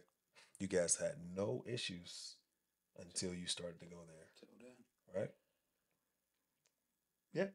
Yeah, that's pretty accurate. Talk to me about it. So, I think that really put the insurgents on notice, right? When we're rolling in from Matador and we're coming in heavy. Everybody's coming in, and people are in these armored up vehicles, and everybody's thinking, okay, this is, we're Americans. What are you gonna do? Right. Until you get blown up. And until you lose your friends. Right. And it gets real. It's there. But Matador was, like you said, that was a stepping off point where we all knew from that point on, hey, we're in this. Mm-hmm. And we're gonna stay focused, and we're gonna, because you can't let down. And what you have to remember too is, even though we're a company, we're like, first platoon is over here, second platoon is over here, third platoon's over here, and then you got weapons platoon, who somehow were able to obtain vehicles for themselves and paint these skulls and crossbones on them. Were you weapons platoon? Weapons Okay. platoon. Yeah, that sounded a little smile. And so I knew that was the thing right there. and so we were in Humvees. All of weapons platoon was in Humvees because, remember, I had already been in Iraq. I knew they were targeting armored vehicles, so I'm not putting my guys in those vehicles. We're going to be over here, and we're going to be a quick strike unit, and I'm going to find you where you're at, and you're no longer going to be with us. So you're in a Humvee. Yep. And the other Marines you went with over there are in armored vehicles? Nope, they're all, the rest of Lima Company is in armored vehicles, yes. Obviously, you gave them this intel that they're going to be targeting armored vehicles. Yes. How come they didn't do anything about it? I think, so those Humvees actually belonged to the Army. Give me one. And they didn't need them as much as we did. I don't even know if they missed them until we got finished, because we turned them in at the end. Here you go. Yeah. And so I don't think that the Marine Corps really accounted, because that wasn't not a war that they were ready to fight yet. And so that when they encountered that, they came at it with what they believed was a defensible weapon system, which is the armored vehicles. New Ubedi, is that how you say it? Yeah. New Ubedi. And I believe in the documentary that's when the first, casualties happened. No, the first casualties happened. It might have been New Ubedi, because that was. It said they had the firefights and started to die down a little bit. Yeah. And they wanted to go through and kick through the doors, and there was a person behind the door. Yes. Yes. A young man. I don't know if you want the names to be said, and you know what I'm talking about. Turned away. Was hit. Yeah. Legs. They the way they described it, they said when they saw him, he looked gray. Yes. And another, I want to say it was a sergeant, went in to save and try to eliminate the threat. Another guy said there was a closet there that he wasn't sure what was there, and he tried his best to put a couple rounds down there, but then this sergeant, being a leader, stepping forward and opening it up, was at an angle, and then Blasted. Mm-hmm. I don't remember if that was in the documentary or not, but what that was an anti-air weapon system hidden in that closet underneath that stairs. This was not a person. So one person. It was a person firing that. So that weapon system is what you use to shoot down airplanes, not people. Mm-hmm. So when they went into that house, they were already locked up, ready to go, and just waited till we got close enough to be able to say, we're going to definitely eliminate these dudes. And they did. They did. So, but go ahead. They're no longer with us either. So, right. I'm sure. So when something like that happens, you personally, where are you? Are you away from all of that? Are you in a different area? I was there. I wasn't at that house when that happened. And we were fighting on another part of New Ubedi.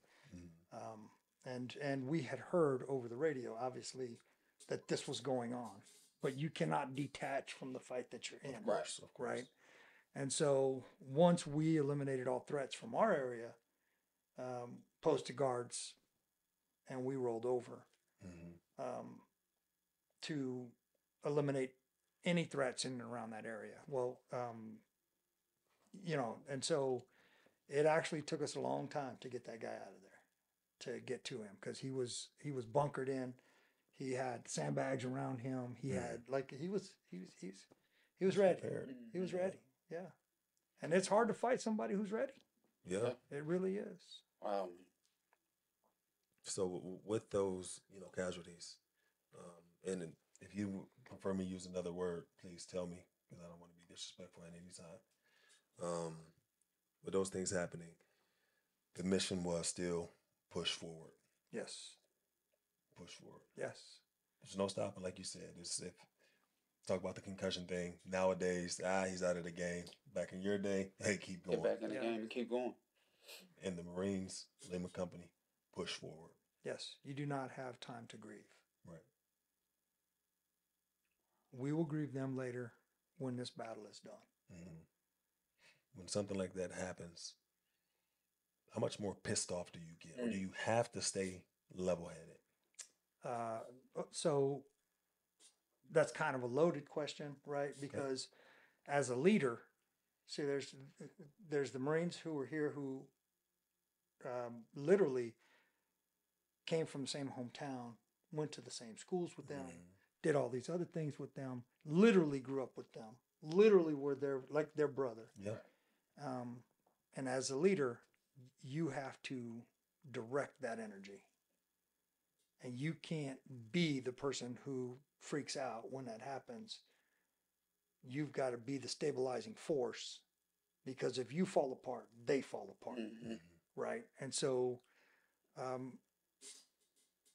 you give them a chance to express their grief a little bit, and you step out.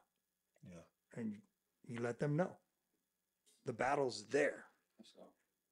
If you're mad, show me. Let's get to it. Hearing this, bro, it's just like we lose a football game. We got a whole season ahead of us. And this, I'm not comparing the two, but the way that we can relate, the backfield. Yeah, you know what I mean? Yeah. It is. Hey, coach, go ahead. No, Speak that, on that. you know, yeah, it's just like what you were about to allude to. The head coach comes to you, talks to you, and tells you, hey, what happened, happened. We didn't do what we were supposed to do. We can't sulk in it. Be upset about it. Take that. Next week. Yeah. Right here next week. We're moving forward. You know, again, not comparing the two. Right. But it's relatable for sure. Wow. I'm gonna keep pushing. Span of 4 days, 18 Lima Company Marines were wounded. 8 KIA. Yes. Let's talk to me about these Iraqi dogs. They spoke about the Iraqi dogs. Are they really that vicious? They're hungry. Yeah. Like literally hungry. Like They're want to starving. eat. Okay. Yeah. So, they eat each other. Oh, cannibals. Yeah. So, they're bad. They're Survival. bad. But and that's the thing is,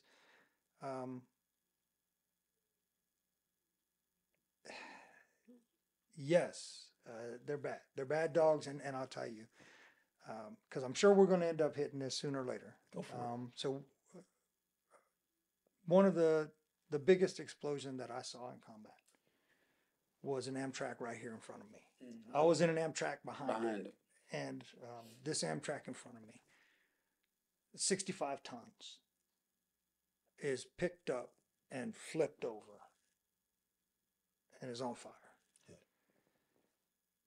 And body parts flew out of the sides and the hatches and the doors of my guys, of our Marines. And as we're fighting off the insurgents, it was an ambush. So we're fighting off the insurgents, and you look over, and these wild dogs are trying to eat the body parts of your friends. So yes, they're terrible. They're starving. They're wild, and they will eat whatever is out there to be eaten.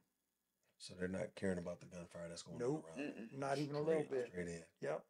Would they attack a human Yes. just walking? Yes. And go for the kill? Yes, they will take them down like jackals. Wow. Yes. So they are definitely. That's crazy. Guy said he'd rather deal with a bear than Deal with with a dogs. bear. Yeah, because they were wild, and they didn't go by themselves. They traveled in packs. So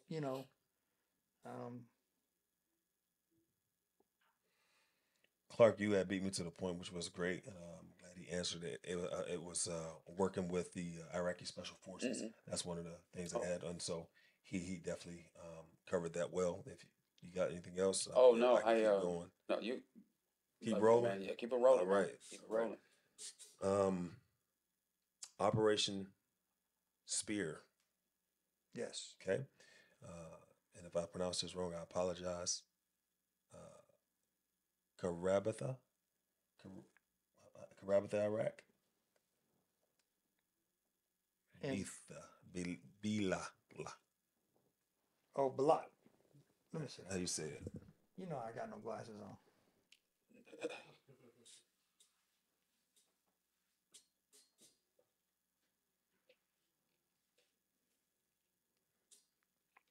My God. I can't see nothing. My glasses. Let me get him.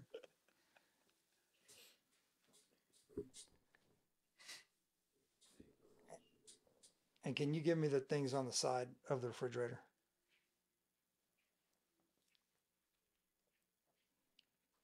Which one are you talking about? This one. Oh, right there. Karabala. Karabala. Yeah, Karabala. Karabala, Iraq. Yeah. Oh, sorry. So, from what I gather, there were 2 missions when it came to Karabala. The first mission was to find evidence that foreigners were coming in. Yes. Tell me a little bit about that. The Syrians. Yeah, the Syrians. Okay, Yes. because the Euphrates River is right there. Yeah. The border of Syria. Yes. Okay, so what they wanted you guys to go get information to find out if it was true that the Syrians were coming in. What did you find out? We not only found out that they were coming over, but we also found evidence of torture chambers. Oh snap! So, you know, what we ended up doing was, as we were clearing buildings, we found one of the buildings literally was set up with cameras and lights and a torture situation where they were hanging them from the roof and hanging Iraqis and anybody captured helping us. Were they hang one of us? Yeah. Oh yeah. Yeah. Absolutely. Yes. They captured a Navy SEAL friend of mine and hung him from an overpass and cut off his head. So yes, they would. So at this point, you guys see this torture chambers. I'm sure you saw other things. The mission changed, correct? Yeah. What did the mission change to? What do you have there? Because it depends. Because we the mission changed to rules of engagement. Everyone in the city is bad. Everybody's bad. So I'm glad they wrote that. I'm glad they, because that was true, right? So what we found out was that not only were the Syrians coming over, that everyone in that city was supporting terrorism. And not only that, but the terrorists that did come in there chased all the good people out. So the people who just wanted to be left alone, just wanted to live, Right. they could not live there without being a part of them. Part of it, right. So the headquarters folks made a determination. It's not safe to be here without knowing that everybody's bad. And if everybody's bad, no matter which direction you shoot, I'm out of there. It is what it is. yeah. What it is. So most of these, we talked about Matador. We talked about Spear, and what do I miss? I think that's it. So far, these were sweep and keep going, Yes. right? Because like you said, there weren't enough Marines for you guys to sit there and hold and do whatever. You let the Army. That's when you marry up with the Army and let them do their things. Correct. You guys had Operation Sword, okay, and that was in Heat. Yes. And you said on the documentary, this was a sweep and hold. Yes. Explain that to me. So typically, when we swept through, we didn't hold. This one, if I remember Heat correctly, is where we had to hold the bridge. And so, because we knew that was a pipeline for getting explosives to this side of the river, and that was hitting us with a lot of IEDs. And so our mission at that point in time was to hold that city and not let it go. I think you said the foreigners are the foreigners considered the Syrians? Well, a lot of people were. Listen, when you're an American, people come from all over the world to fight you, no matter where you're at. Okay. So we had Somalis that were coming there to fight us. We had Chechens who were coming there to fight us. We had Syrians who were coming there to fight us. Iranians were coming there to fight us. So people were coming from all over the world to bring their own brand of terrorism to the table. and kill Americans. That was their way to make sure that they even flowed what was going to happen. So who was it that said, if anybody tries to come into heat and take it over, will die a fiery death? That was the Iraqi terrorists. That was who was it? That was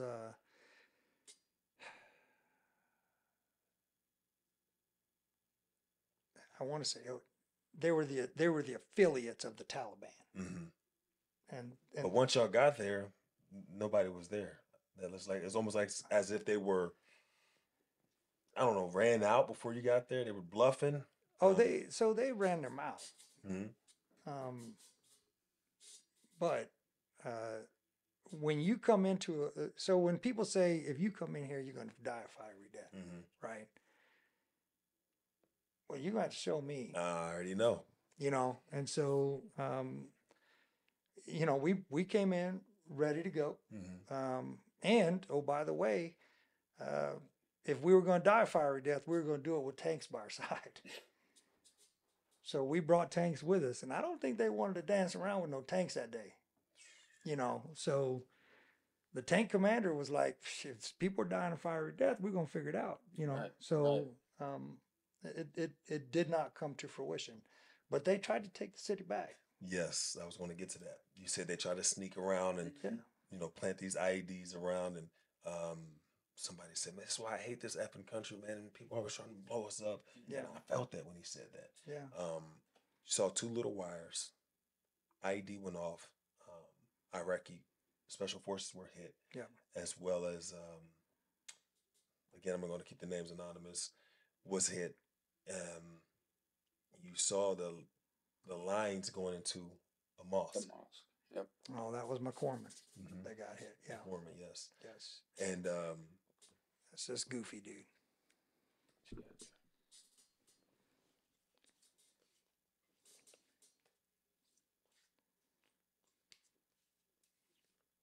You'll see in a second why I call him goofy.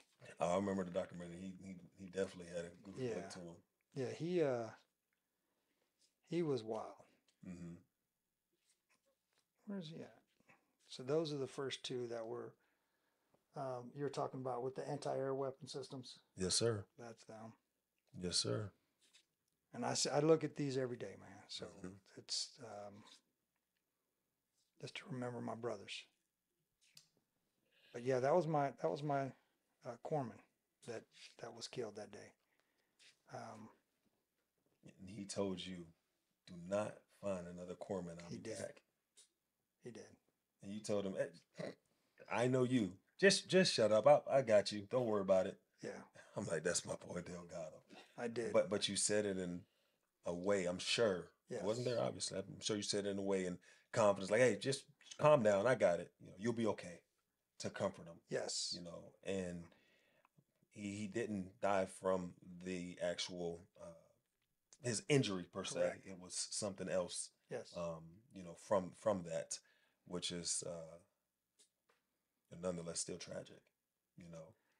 So he was talking to me as a matter of fact, I see it to this day because I went up, I was applying the tourniquet, talking to him, and he was telling me, you're not applying that right. Yeah. I'm like, shut up.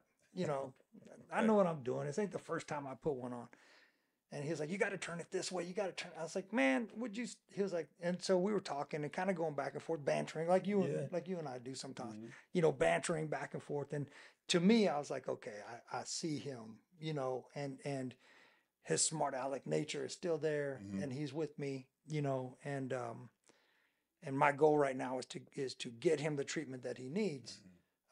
And I thought maybe he would lose a leg. Right.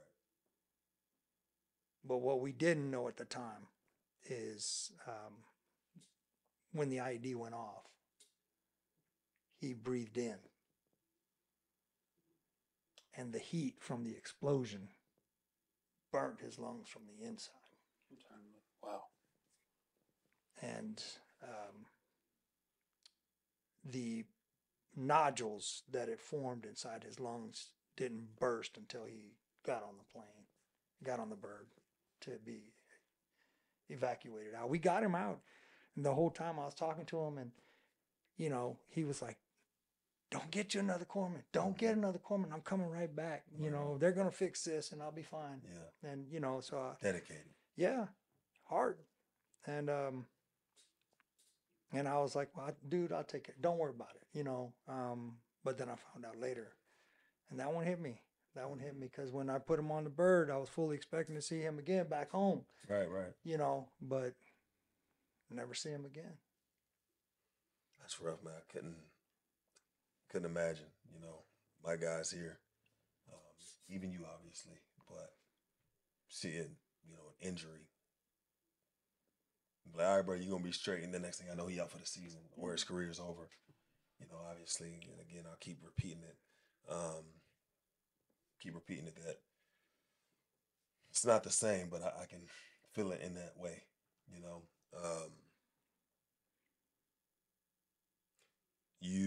I think it was him. You said his wife was pregnant at the time. And he had a 3-year-old son, probably. Yes. You took it upon yourself to go in and write a letter to her, letting her know how important he was to your unit, how good of a guy he was to you, so that when his kids grew up, not only, you know, did he save, you know, Marines, but just other people in general. He was a savior. Yes. You know, he was a great person. He was. Well, what makes you feel like, you know what, I'm going to go ahead and write a letter to, you know, his wife? Did you know her personally? I didn't. Mm-hmm. No. So before we left, I looked every family member in the face. And I told them, I'm going to do everything I can to bring your Marine back home. And they entrusted them to me. So the least I could do is be the one to tell them what's happened, how it happened. Because when they're informed, when somebody's killed, they come and say, we regret to inform you that your loved one has passed, right? But they don't tell them how important what they actually did was. Right. And that the value that they brought to who they were was important. And their children are going to be growing up without their father. But they need to know the dedication and what their father gave was everything. And I wanted them to know it. I wanted them to hear it from somebody who served with him. That's deep, man. Very deep. You guys obviously had a few more missions that you did. I think one of the bigger ones, and I think, like you said, you spoke about it. Operation Quick Strike. Quick Strike. Was that the one that you spoke about with the truck in front that blew up and you were behind, or was that? That's the one. Yeah, that's what you're talking about. Yeah, that was the one with the Amtrak. That. So what I'm understanding is that you guys had to take the Iraqi Special Forces in their vehicles, but their vehicles kept getting stuck. Yes. And so the major made the decision after getting information from, I guess, a unit that went ahead with the tank that, hey, this road is clear. You guys are good to go. Yes. You guys are good to go. So the major made that decision to go ahead and do it. And then what you just said had happened. And do you feel like through all of that, obviously, all of the tragedy is tough, but did that one hit you the hardest? No. That one didn't hit me the hardest. That one hit me hard. The one that hit me the hardest was the IED that one of our Marines, and he was on the documentary. His name is Mark Camp. Mark Camp. Yep. Yeah.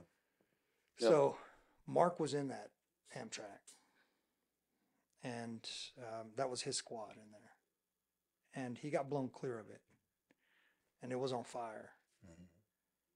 And he could see his brothers in there, trapped. Yeah. So he literally put his whole upper body into that Amtrak to pull them out. and he was all caught on fire, and then he got blown clear again. Mm-hmm. That was some of the most heroic. And then one of the Marines that got injured in that, his legs were just gone, and he refused to be evacuated because he didn't want to leave his brothers. And we had to tie him down on a gurney to get him onto the helicopter, and the whole time he was fighting us because he knew that if he left, he was not coming back. That one hit me hard. That one is the one that when I close my eyes, I see that one. Did he survive? No, he did not.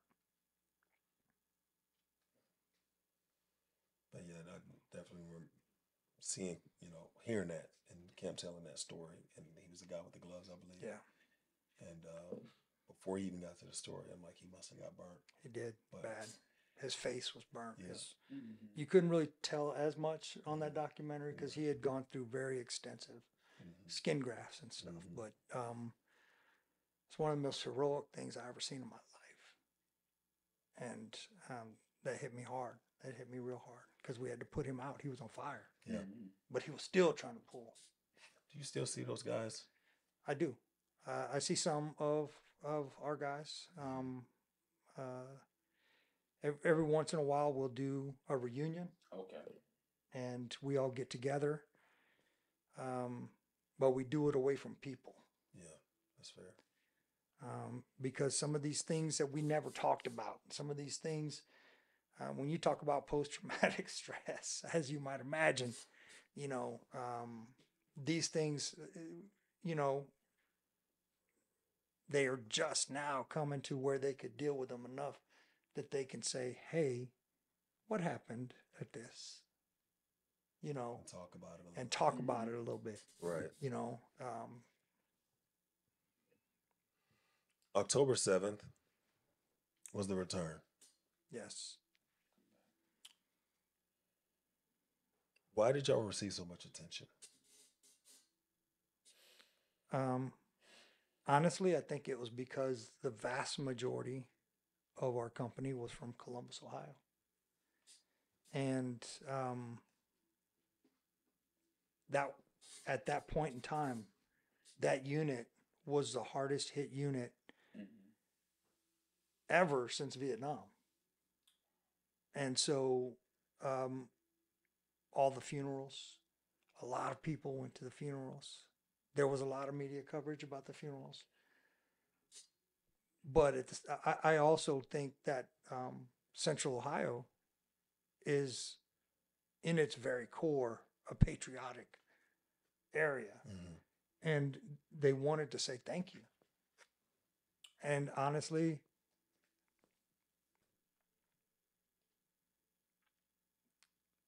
I was extremely humbled by it.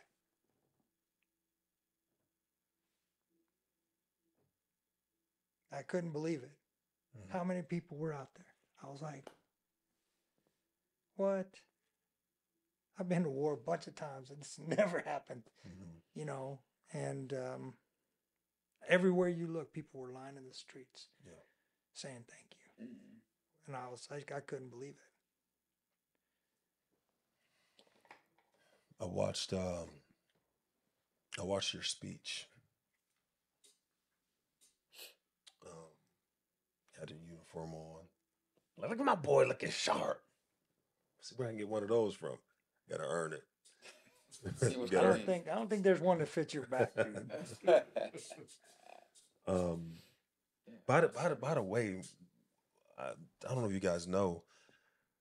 How old are you? 38. I'm 37. How old are you, Darnell? 34. 34. When's your birthday? August 14th. So this year you'll be 35. 35, yep. He led that unit at 35 years old. Wow. 35 years old.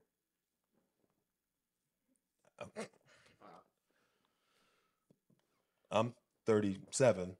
I got my life okay. but I couldn't imagine myself. I mean, I can say that because I haven't done a training. My mindset, if I was doing a training, sure, but I cannot imagine myself going through what you've been through, doing the things that you've done at a high level. You've been shot before. Yeah. How many times? 8. You've been shot 8 times. One less than 50. But on a serious note, 8 times, bro. 50 wasn't shot with an AK though. That's a different ball game. And I know we've been on this one for a while, but I'm sorry, I can't. Who knows when we're gonna get another opportunity? You were in a firefight. You get shot one time, or did you get shot different times? Different times. So 8 it's separate. 4 for one. One time you got shot 4 times, and then different times. Like I'm always the first one in the door. That's why. So, you know, I'm kicking it. I'm coming. And if you're gonna fight me, you're gonna have to earn it. Hell yeah. So, Fight coming with it. Yeah. Did these happen in? When did you get shot? In Iraq. In Iraq. Yeah. So not with Lima Company though. It was the first time. Yeah. So you got shot 8 times the first time in Iraq. And on different occasions, yes. So like not in the same firefight. But in 6 months. But it's different, right? So no, there's not. No, there's not. See, this is my man is saying it's different. It's different because we got gear, right? Yes. And that gear that we have saves lives. Okay. Those surgeons that we have on the battlefield save lives. Like, you know, something 50 years ago that you would have got shot through the shoulder, you could die. Yeah. In Civil War, they got shot in the leg, they died. Right. You know, so, you know, you get hit and it's about mental toughness. Of course.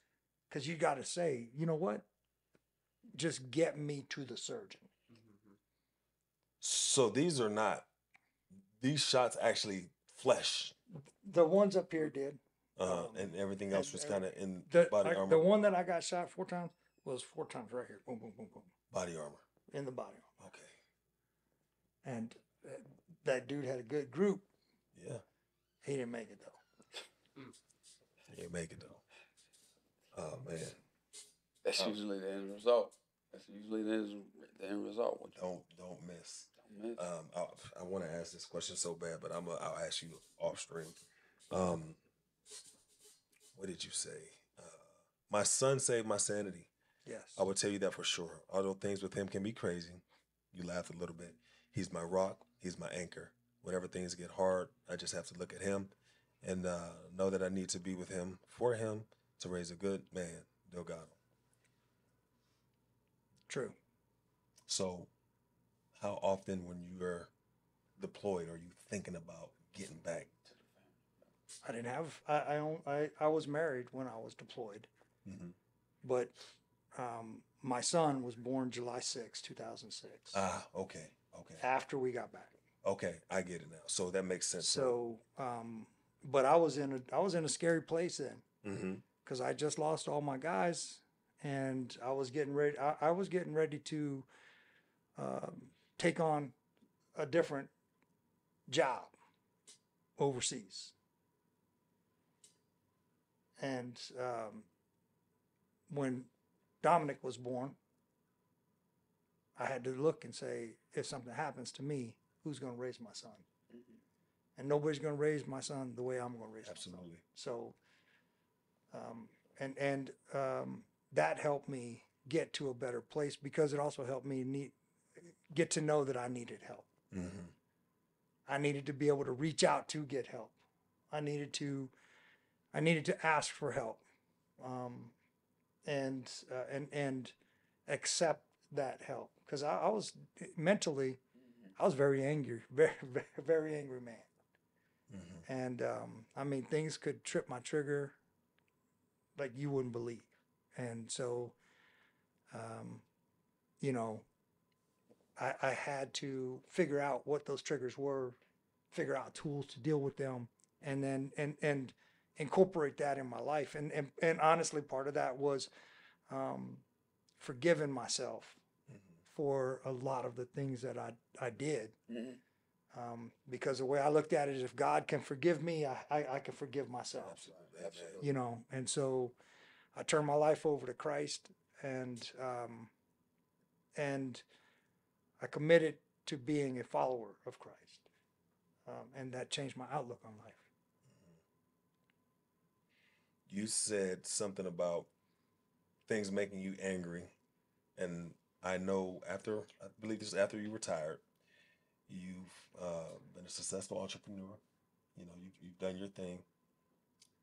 You told me a story about you going to work one day and being in a car accident. Yes. Tell the camera about this one. That's the only flashback that I ever had. Mm-hmm. And it actually, that scared me, Mm-hmm. because I'm driving my truck to work, and luckily I didn't have my son in the car. The car seat was there, but he wasn't in the truck. Right. And at the corner of 4th and Rich, Mm-hmm. right by the old Greyhound bus station, Yep. a yellow cab ran the red light, and T-boned me. He was going about 55 miles an hour downtown. He flipped my truck on its side. And I literally thought I just got blown up by an IED. I could smell the gunpowder. I literally was back there, and I was armed.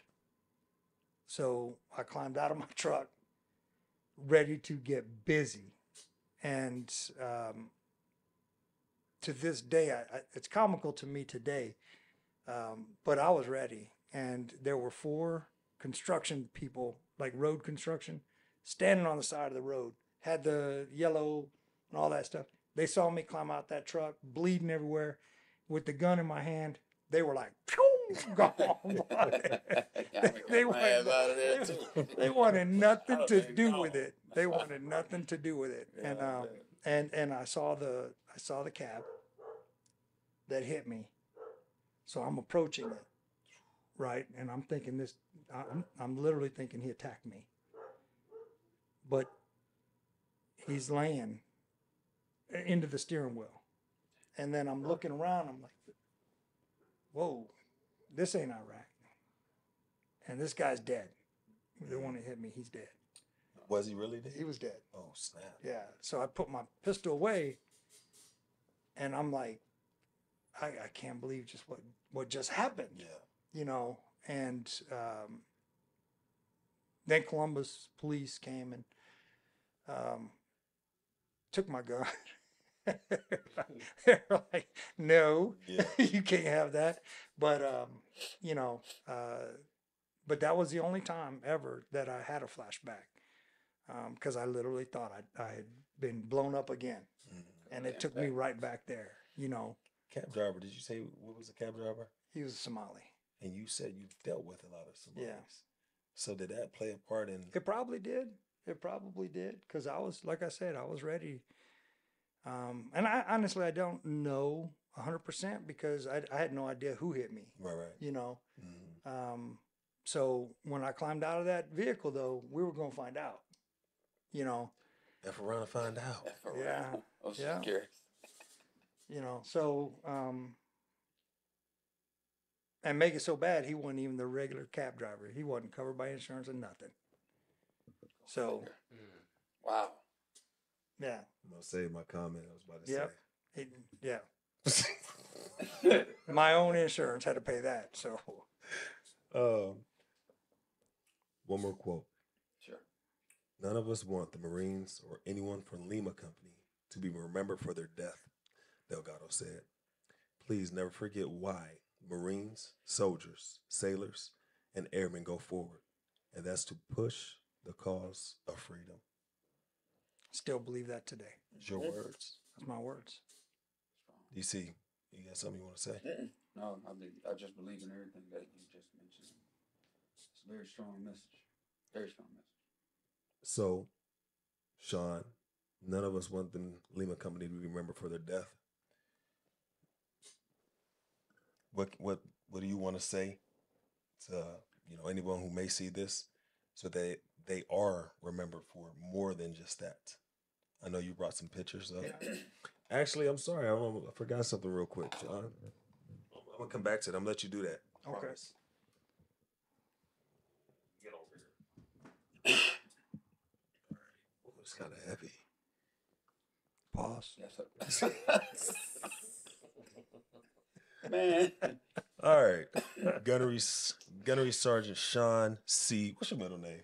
Christopher. Okay, I can deal with that. Delgado. 15 August 88. Is that when you went in? Yep. Until 31st of August 2008. Semper Fi. So if you want to hold this and kind of just explain what we got in there. So what we have in here is, you talked about the Bronze Star. Yes, sir.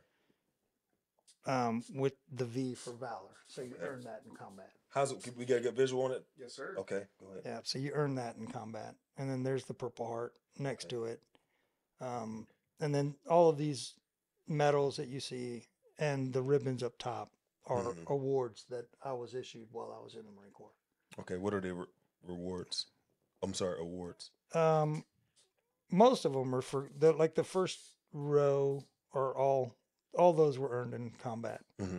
And then these others were earned for going to combat. And I mean, just there's a whole lot. The ones at the top. Yeah. Or do those signify the same thing at the bottom? Just no, metal there's version? all of these are for something different. I mean, like the top above your name. Oh no, so that up there is like group, like those are things that I earned being a part of a unit or something. Okay, like so. got you. And the one up top is a recruiting ribbon. Okay. I never really talk about that, because you recruit people, but that ain't part of war fighting.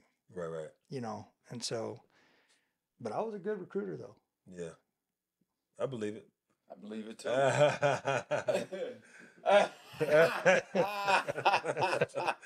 Yeah. Well, thanks for sharing that. You can set it right down next to you. Can you put it there for me, please? And again, like I said, they never want to be remembered for their deaths. So you have your pictures there. If you want to hold them up and show them, or if you just want to say whatever it is you want to say, so they can be remembered for more than just that. There is so what these pictures are is all of our guys that were killed during that deployment.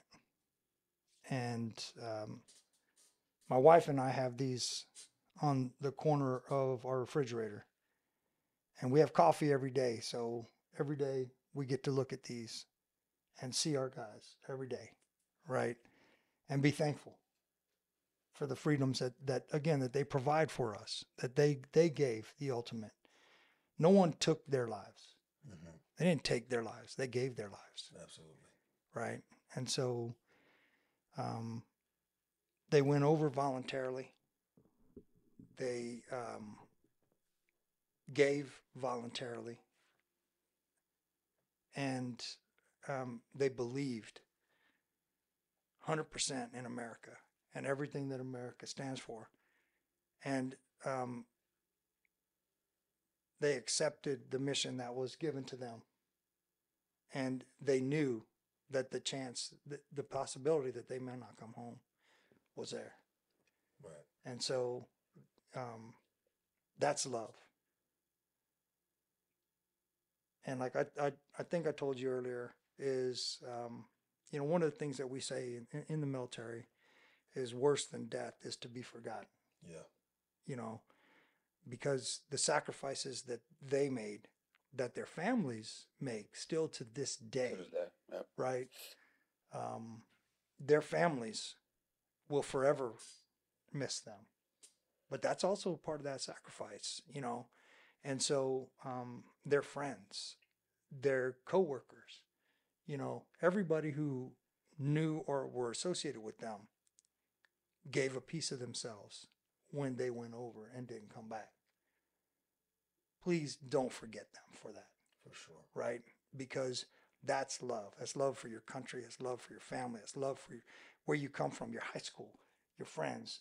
That's love, because you're going over there to represent that, knowing that you might not come back. DC. Finishing Jim. I think that was I don't know if I can top that, big dog. I will say this. I spoke about it earlier. Microphone. Oh, I did speak about it earlier. Today, I was very excited to finally get a chance to meet Mr. Delgado, and I just want to thank him again for taking the time to share everything that he shared with us today. It really means so much. It's remarkable. It's been a great pleasure just sitting as you guys go back and forth and share your stories. You obviously didn't have to do that, but I learned a lot today. And again, cherish every moment. In anything that you do, obviously you probably know this more than any of us, obviously, but it's extremely important to always show love, always show support, never forget your loved ones. And again, I just can't thank you enough.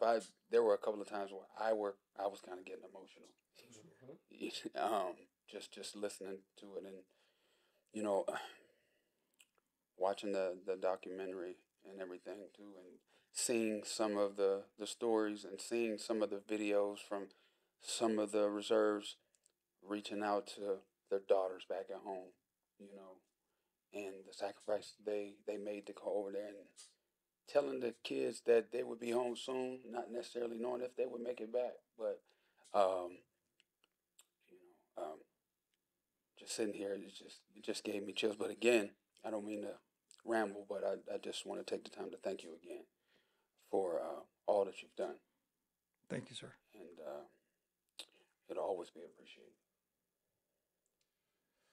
That's real. That is a finishing gem. I want a second thanking you, obviously, as a friend and a brother. I tell you, I love you all the time, and I mean it. When you were over there doing your thing, you allowed the freedoms for Daryl and I to continue to play football, because we had no idea what you guys are going through over there at that point in time. We sweating, complaining about up, downs, and going to, lift weights and doing all of this, but y'all are fighting for our freedom, and that is definitely appreciated.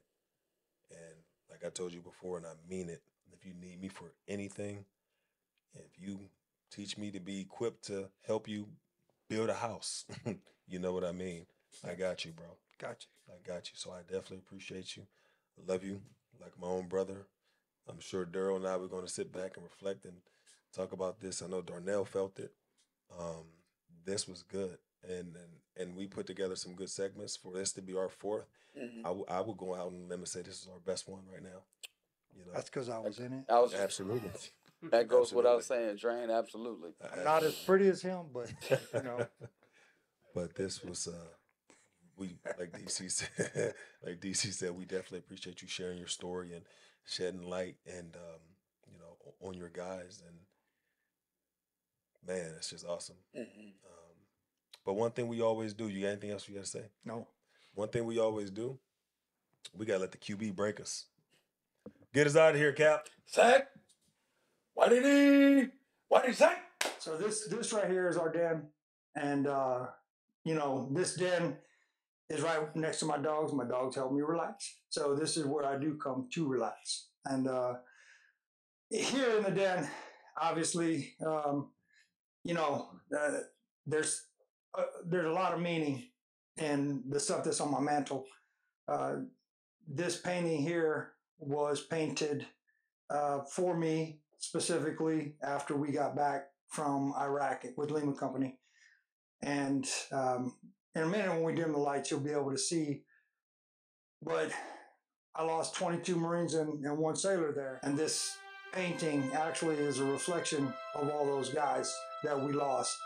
And then you can see this shadow of a ghost with his hand on my shoulder telling me it's all right. And so this this monument we designed and built over there at Lima Company. And if you look, it's actually the Twin Towers. And all the Marines that we lost, their names are on there as well.